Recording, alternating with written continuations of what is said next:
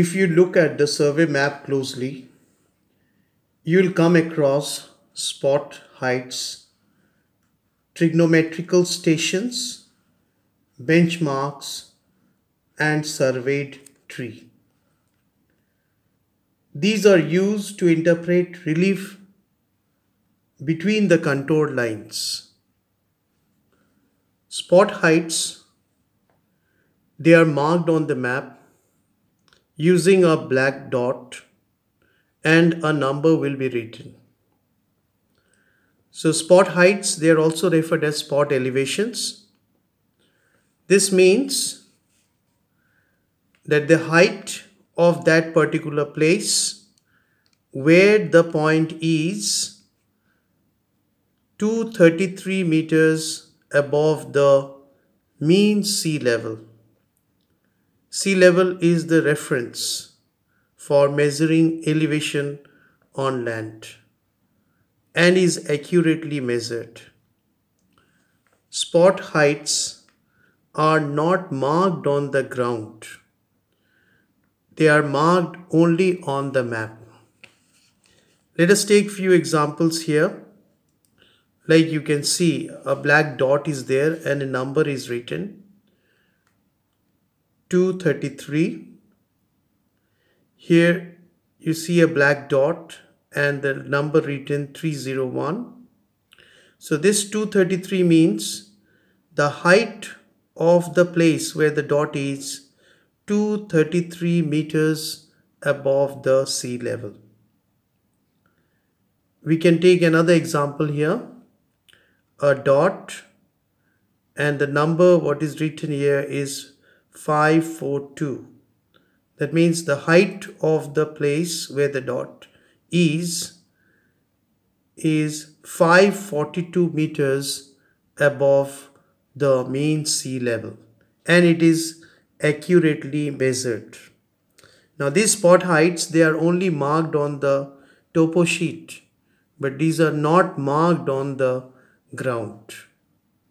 We take the next. You can see that a black triangle with a dot and a number is written 217.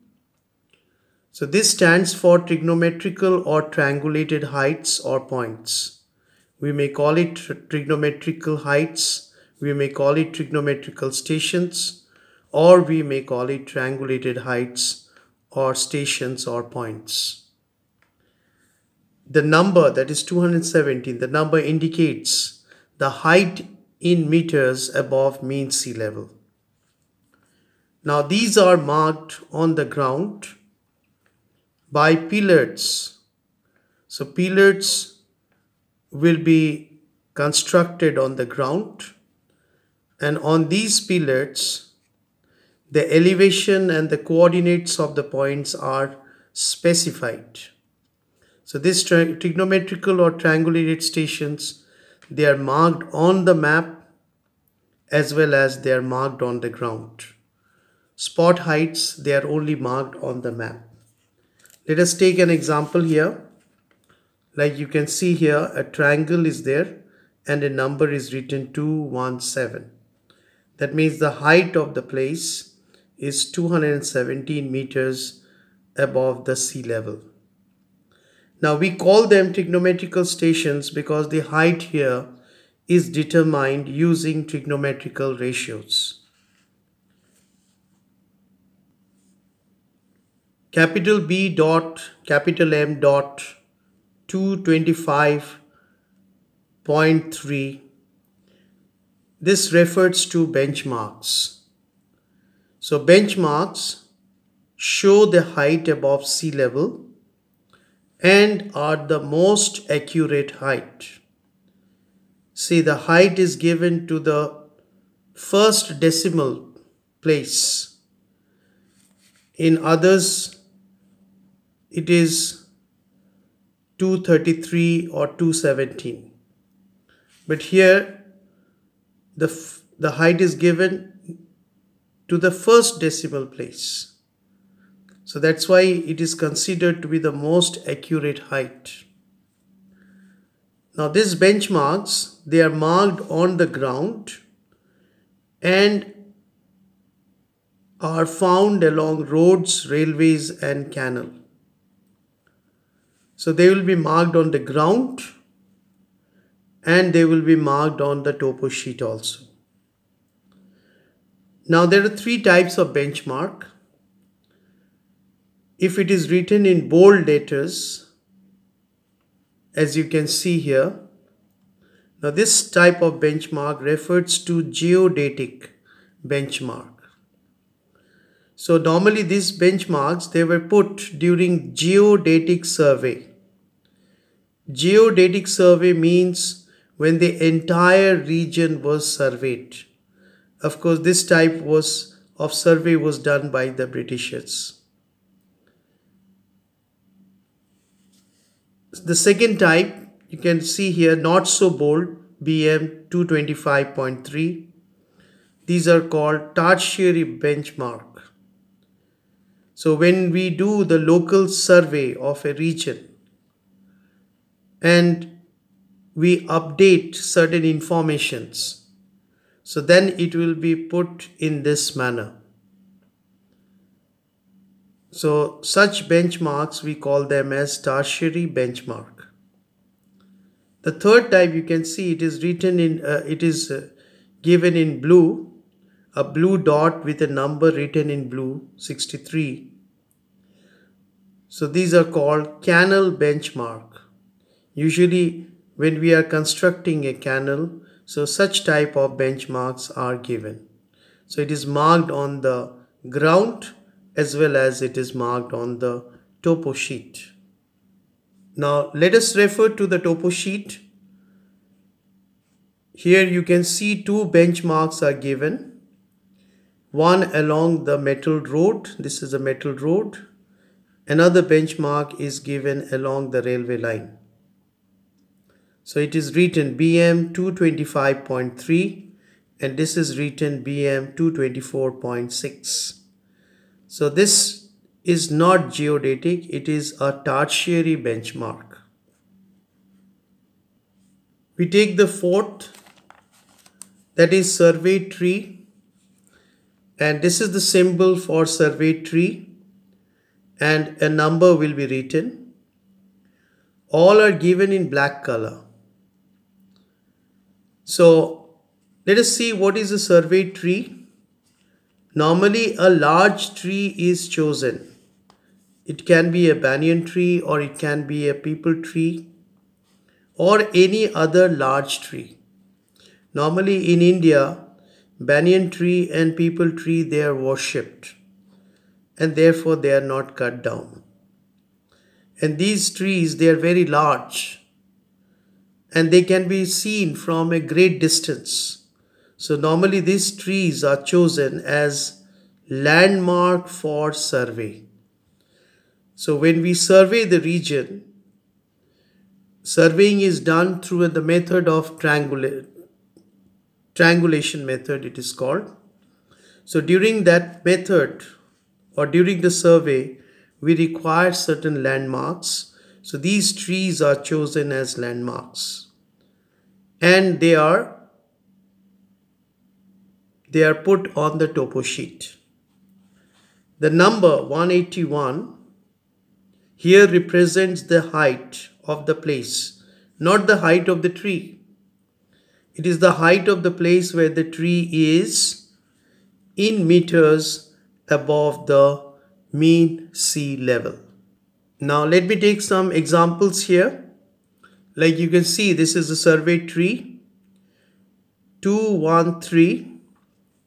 This is another survey tree 180. Since spot heights, they are only marked on the topo sheet and they are not marked on the ground.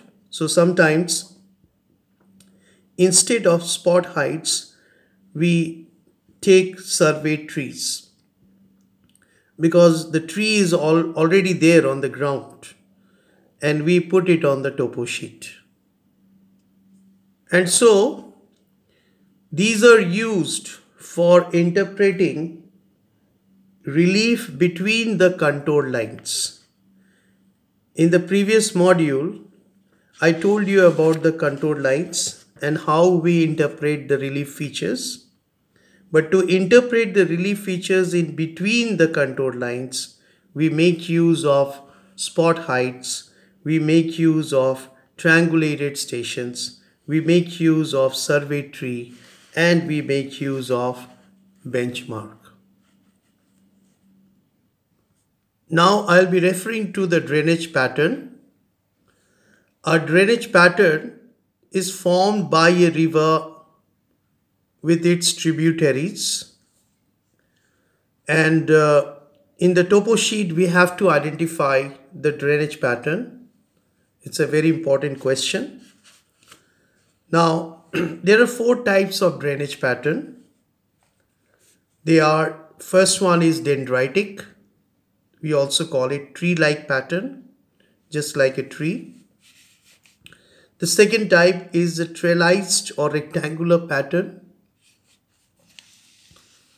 The third is referred as radial drainage, and the fourth we call it disappearing pattern. So let us take the first pattern, that is dendritic pattern. It's a very common type of drainage pattern. You can see this is the main stream, which we call it the consequent stream, because this stream is flowing in this direction due to the consequence of the slope. And these are tributary streams. These are tributary streams to this consequent streams. And you can see that the tributary streams are joining in a slanting manner, or we say obliquely. And that is why we call these tributary streams as insequent stream. Now this consequent and insequent, they are relative terms.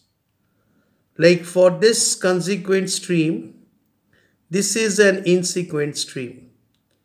But if we consider this part, then this becomes the consequent and this stream becomes the insequent. So these are relative terms, and the pattern that we get is just like a tree without its foliage. And that is why we call it tree-like pattern. It's the most common type of pattern and normally found in areas where the substratum is homogeneous. Substratum means underlying rocks. So underlying rocks, they are same type. If it is hard, then everywhere it is hard. If it is soft, then everywhere it is soft. Let us take the second type, that is called trellised or rectangular pattern. Let us consider this figure. So you can see this is the main stream and it is called the consequent stream. And these are tributary streams to this consequent streams, and they are joining nearly at right angles. The same thing we can take it here. This is a consequent stream and these are tributary streams joining nearly at right angles. So these tributary streams which joins the consequent stream nearly at right angles, we call them as subsequent stream.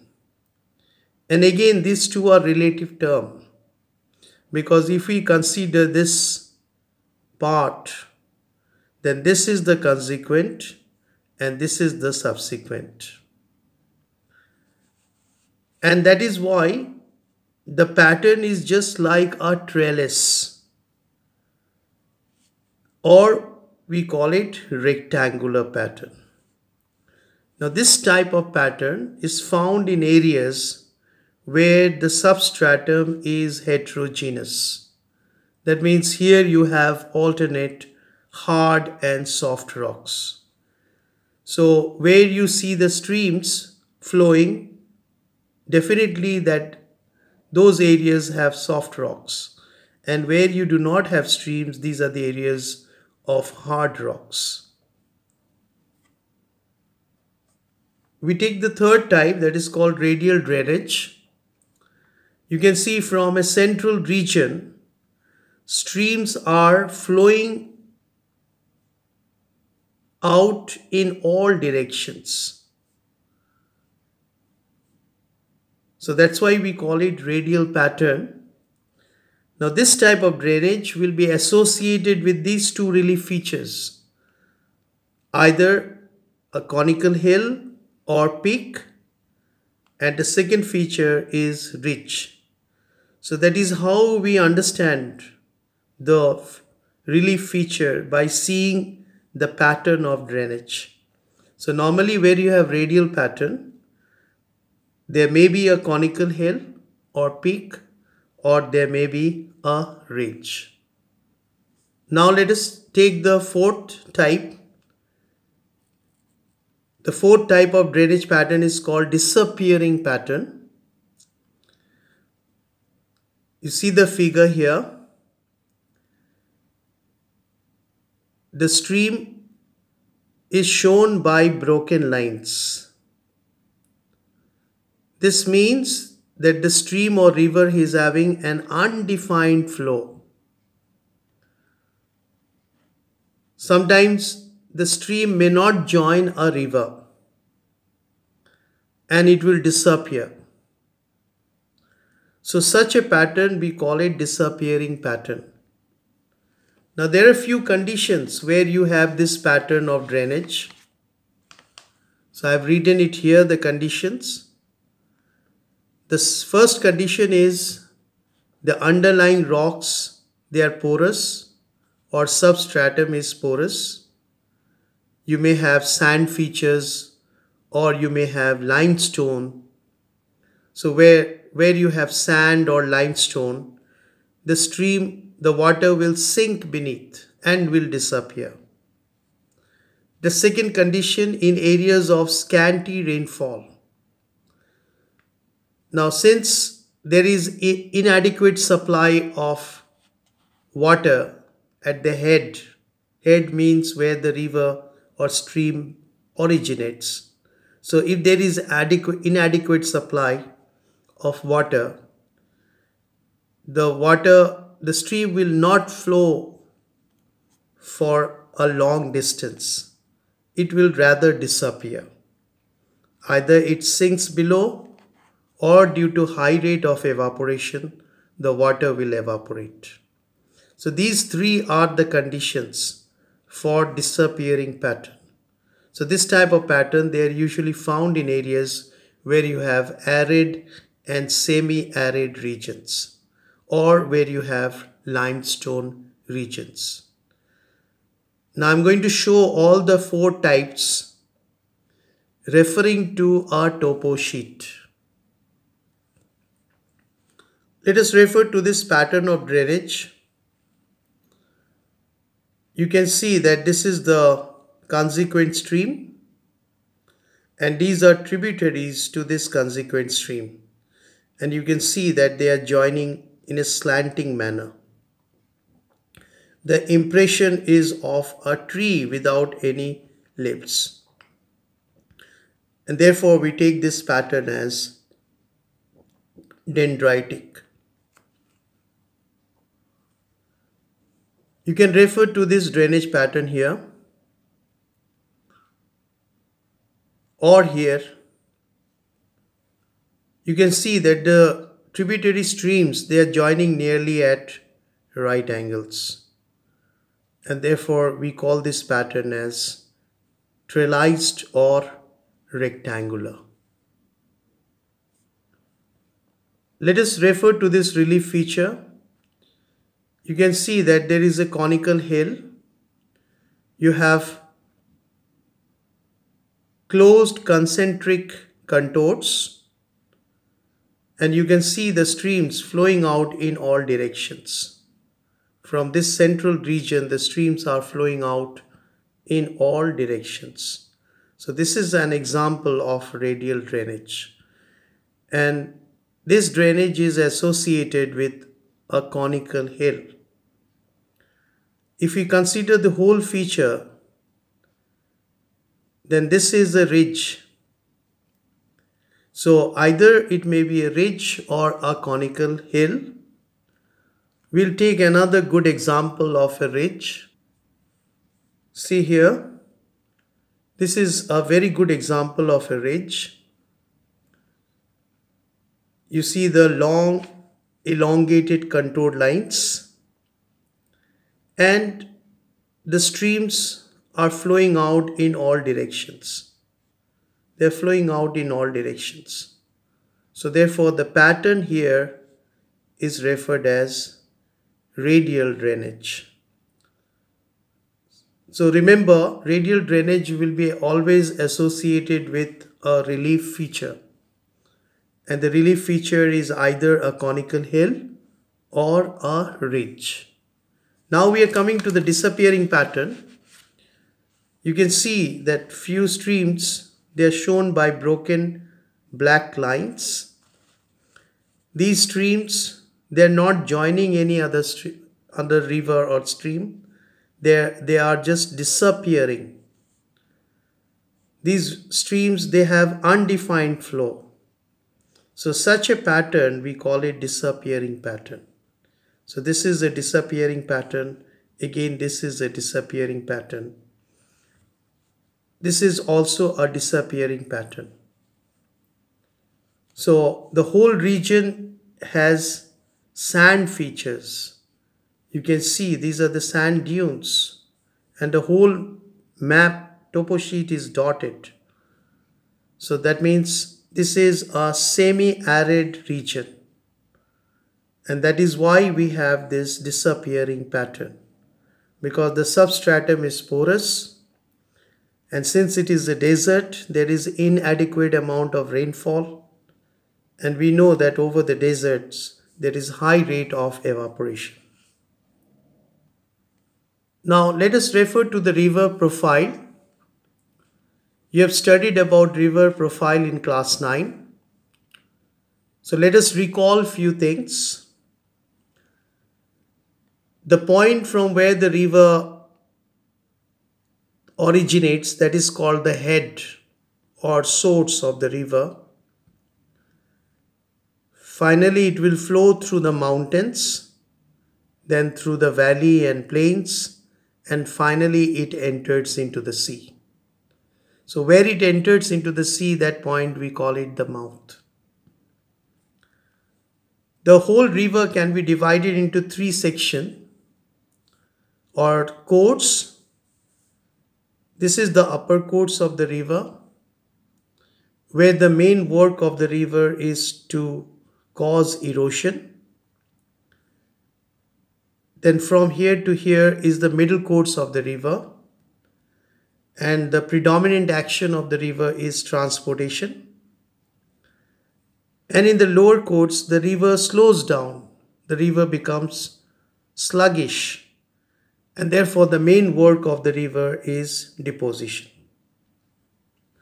Now if you refer to the shape of the valley,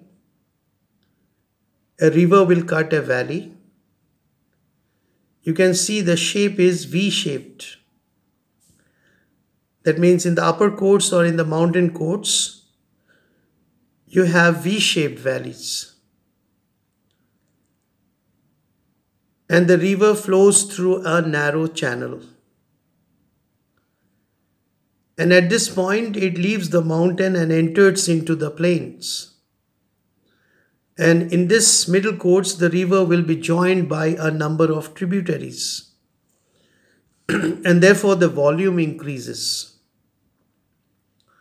And so the river will extend its valley. The valleys become more extended, more broader. Since the volume increases, therefore the predominant action of the river is transportation. And finally, when it enters into the lower course, the contours, they become wide apart. And finally, before entering to the sea, the river will distribute its channel into a number of distributaries. So in the upper and middle courts you have tributaries, but in the lower courts, in the deltaic region, you have the distributaries, because the river cannot maintain a single channel due to active deposition of silt. So let us refer to 45D by 7 and 45D by 10, because in ICSE you will be doing this to topo sheet, and most of the rivers are in the middle courts. Most of the rivers. And what are the evidences that we get by referring to the topo sheet? The first evidence is extended river valleys. And how do we know that the river valleys are extended? Because the contours are farther apart. The second evidence is the river has a tendency to meander. Meander means S shape. Like you can see here, the river is flowing straight, but as it enters into the middle courts, you can see the winding courts. The S bend, these are called meanders. In the lower courts, the meanders, they become more acute, more pronounced. In the middle courts, the river begins to meander. And these meanders, they become more acute in the lower courts. So presence of meander is an important evidence to show that the river is in the middle courts. And the third evidence is the river will have a number of tributaries, because in the lower courts you have distributaries. Let us take an example of a river. And how do we know that the river is in the middle courts?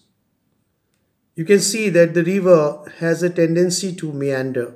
These are called meanders. And the river is joined by a tributary stream. And there will be other streams that will be joining the river. And you see the contoured lines. You have one contour here, and you do not have any other contour. And the river valley is also broader. So presence of meander, tributaries, these indicate that the river is in the middle courts. Let us take an example of another river. Here we have two rivers. One is Banas river, another is Balram Nadi. Hindi terms is used here. Nadi means river. Now by referring to the dimension of these two rivers, you can very well know that Banas is the most important here, because you see it is broader than Balram Nadi. So therefore we can take Balram Nadi as a tributary to Banas river. This river is dry. If this river would have been perennial, then there would be blue color. But you have a thin blue line which is passing through the bed of the river. So this thin blue line refers to that there is still some water is flowing, but the river is dry. And there are features like you have an island. This is the river island. There is another island here. There is another island here. So since the valley of the river is broad, and therefore we can see the island. And this is the tributary river to the main river. And this point is called the confluence. Where the two inner banks meet, that is called the confluence. This point is the confluence, the meeting point of the two rivers. And there are many other tributary streams which is joining this. The river bed is dry, it is sandy, but there is still some water flowing, and we will call it a dry river. Now let us identify the right bank and the left bank of the river. So to identify the left bank and the right bank, first we have to know in which direction the river is flowing. The flow of the river always will be in the direction of slope. Now sometimes an arrow sign is given, like for Balram Nadi you can see an arrow sign. If the arrow sign is given, then we can know the direction of the flow of river. If arrow sign is not given, then we have to refer to the contours, or we have to refer to the spot heights. So let us visualize few spot heights here. Let us find some spot heights, and we will see in which direction it is increasing or decreasing. Now you have to consider all these spot heights, or if there are any other survey tree or anything. So let us first see, it is 192 here. You can see it is written 192. It is a survey tree. Let us move in this direction. There may be one or two places which will be shown by higher elevation, doesn't matter, but we have to see the overall, what is the tendency. So the first thing, we have located a spot height or survey tree which is 192. Let us take another survey tree, it is 180. Let us take another spot height, it is 177. And let us take another 172. And let us take another survey tree 167.